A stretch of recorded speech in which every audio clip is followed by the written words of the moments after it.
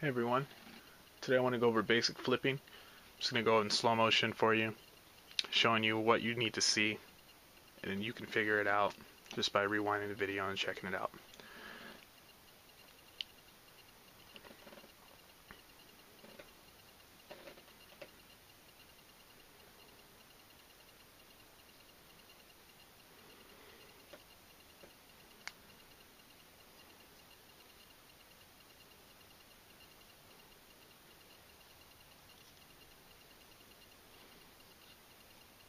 There you have it, basic flip.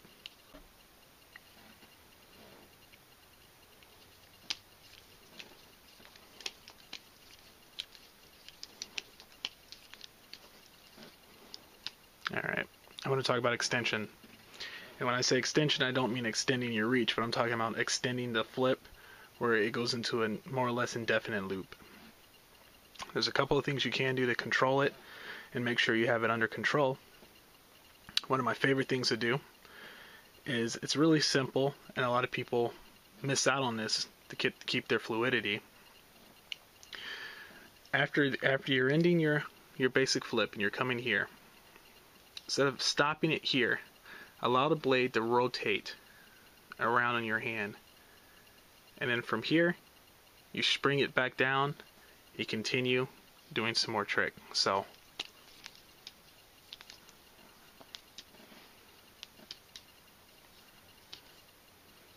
it's really hard to demonstrate this in slow-mo because that defeats the purpose of this. So all I'm doing is rotating my hand along with the blade to allow my blade to look like it's continuously moving, and it actually makes it stop right there